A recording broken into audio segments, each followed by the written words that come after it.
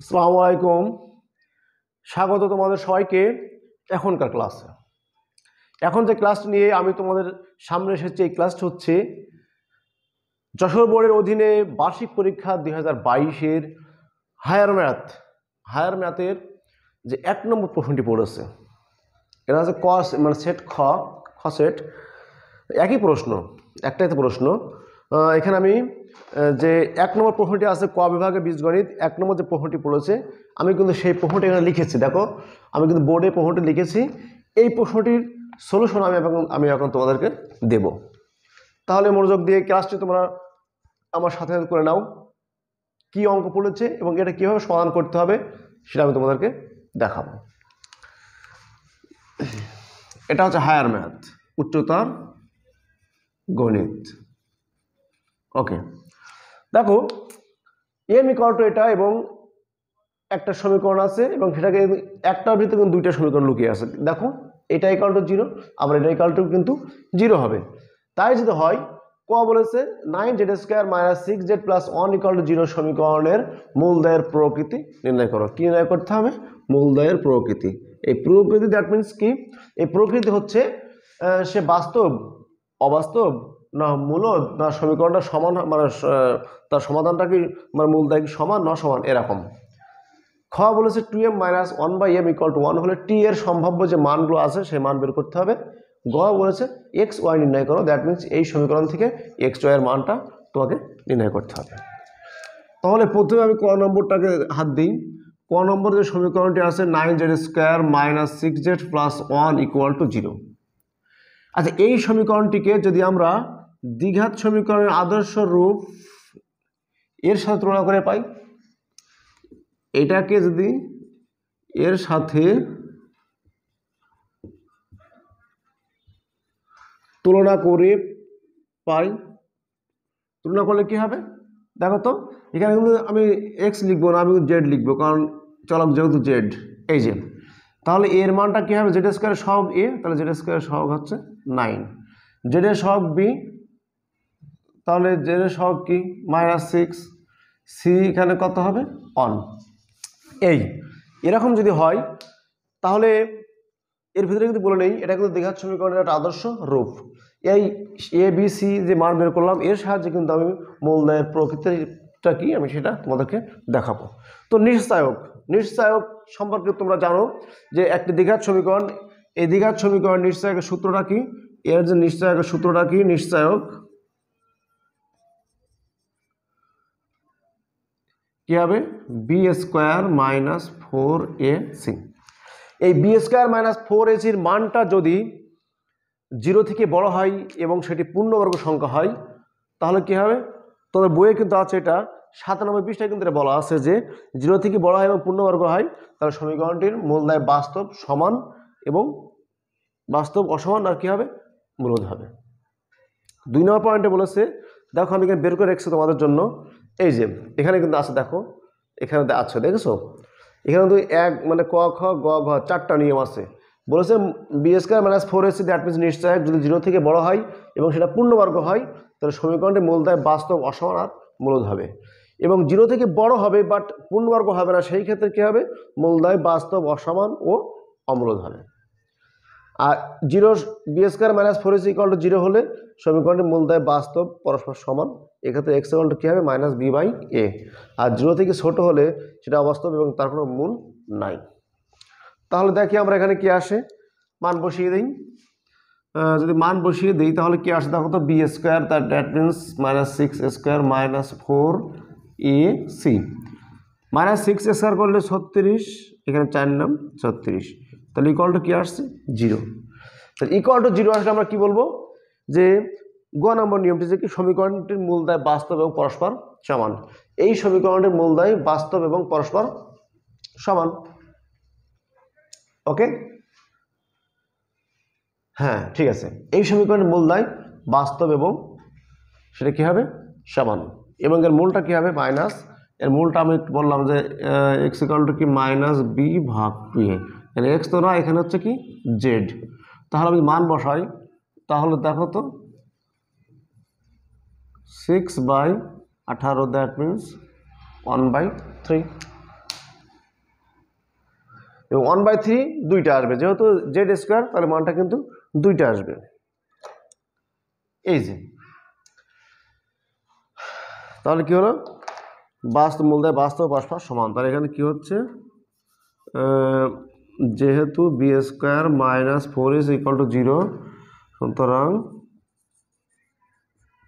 আমরা বলতে পারি কি মূলদ্বয় বাস্তব ও পরস্পর সমান। আচ্ছা, এটা কিন্তু ভাবে আছে পরস্পর সমান। এটা গেল ক নম্বর। খ নম্বর প্রশ্ন দেখো, 2m - 1/m = 1 হলে টি এর সম্ভাব্য মান নির্ণয় করো। তাহলে এম এর মানটাকে আমার আবার উদ্দীপকে দেওয়া আছে, এম এর মানটা কিন্তু উদ্দীপকে দেওয়া আছে, সেই মানটাকে ব্যবহার করে কি করতে হবে, টি এর মান নির্ণয় করতে হবে। খুবই সহজ। দেখো আমি তোমাদেরকে দেখাই অঙ্কটি কিভাবে করতে হবে। দেখো খ নম্বর যে প্রশ্নটা এখানে বলা আছে 2m - 1/m = 1, এটা যদি লসাগু করি m, তাহলে কি হবে দেখো তো, 2m² - 1 = 1, বা এটাকে 8 গ্রহণ করলে m² - 1 = m, এটাকে বাম পাশে আনলে এটাকে আমার একটা ফরম্যাট চলে আসবে। যদি এখানে আমি মিডল টার্ম করি তাহলে 2 × 2, তার মানে কি হবে 2m + m - 1 = 0। আমি কিন্তু মিডল টার্ম করলাম, এখানে 2m কমন নিলাম, থাকছে m - 1, এখানে কিন্তু +1 কমন নিলে m - 1 = 0, তাহলে এটা কমন ফ্যাক্টর m - 1 × 2m + 1 = 0। এটাকে যদি আমরা বলি হয় m - 1 = 0 অথবা 2m + 1 = 0, দ্যাট মিন্স m = 1, বা এখানে m = কি হবে -1/2। এবার আমি যদি এটা করি, বাম পাশটা কি m দাগ দিই, দেখো এই m এর মানটা আবার কি, m এর মানটা √t + 1/2t - 1 = 1। তো এটাকে স্কয়ার করলে কি হবে, এটাকে স্কয়ার করলে এটা এরকম হবে, বা আর গুণন করলে কি হবে এরকম হবে, পক্ষান্তর করলে কি হবে 2t - t = 1 + 1, দ্যাট মিন্স টি এর মান কত হলো 2। তাহলে m = 1, এটা দিয়ে কিন্তু আমি অঙ্ক করলাম, সেখানে টি এর মান কত হয়েছে 2। এবার m = এবার কিন্তু আমি এটা লিখছি, এই যে এই লাইনটা কিন্তু দেখা শুরু হচ্ছে যে কি হবে √t + 1 ভাগ হচ্ছে 2t - 1 = -1/2। এটা যদি আমরা স্কয়ার করি তাহলে কি হয় দেখো তো, স্কয়ার করলাম কারণ এই রুট তোলার জন্যে, তাহলে এখানে আসছে t + 1, এখানে আসছে 2t - 1 = 1/4। এটা যদি আর গুণন করি কি হবে 4t + 4 2t - 1, তাহলে 4t থেকে 2t বিয়োগ করলে পক্ষান্তর করলে কি আসবে, এরা -4, বা এটা বিয়োগ করলে কি হবে 2t = -5, তাহলে t = -5/2। এই যে এই t এর মান 2 এবং t এর মান হচ্ছে কত -5/2, এটাই হচ্ছে আমার রিকোয়ার্ড আনসার। এটাই কিন্তু আমার এই অঙ্কের আনসার। বলেছে টি এর মান নির্ণয় করো, আমি কিন্তু টি এর মান নির্ণয় করে ফেলেছি। তো চলো যাওয়া যাক গ নম্বর প্রশ্নে কি বলছে। গ নম্বর বলেছে এক্স ওয়াই নির্ণয় করো, খুবই সহজ। দেখো সমীকরণ সমাধান করলে আমার গ নম্বর উত্তর হয়ে যাবে। সমীকরণ সমাধান করলে কিন্তু আমার গ নম্বর প্রশ্নটির উত্তর হয়ে যাবে। তো এখানে সমীকরণটা কি দেখো, এই যে সমীকরণটা এখানে দেওয়া আছে 10y⁴x - y⁴2x - 25 = 0 = y⁴ - 5⁴x। এখানে কিন্তু আমি দুইটা সমীকরণ বের করতে পারি, কেমন করে দেখো তো, এই যে এটাকে যদি সাইজ করে লিখি আমি, তাহলে আমি ভেঙে ভেঙে তোমাদেরকে দেখাই। আমি কিন্তু ভেঙে ভেঙে তোমাদেরকে দেখাচ্ছি। এর মাইনাস দিয়ে গুণ করব, তাহলে কি হবে ঠিক বিষয়টা এরকম দাঁড়াবে এবং এটাকে আমি সূত্রে ফেলাই তাহলে কী হবে দেখো তো Y to the power x whole square minus এটা পরে করি এটা 25কে ভাঙলে কী হয় 5 স্কোয়ার ইকুয়াল টু 0 তাহলে মাঝখানে কী হবে 2ab দ্যাট মিনস গুণ করলে এটা কিন্তু অবশ্যই 10 ইন্টু ওয়াই টু দি পাওয়ার এক্সের মতো সমান হয়ে যাচ্ছে তাহলে এটা a square minus 2ab plus B square that means a minus B whole square equal to 0 বা Y to the power x minus 5 equal to 0 বা Y to the power x equal to 5 এটাকে আমি 1 নম্বর সমীকরণ দিলাম। আচ্ছা আবার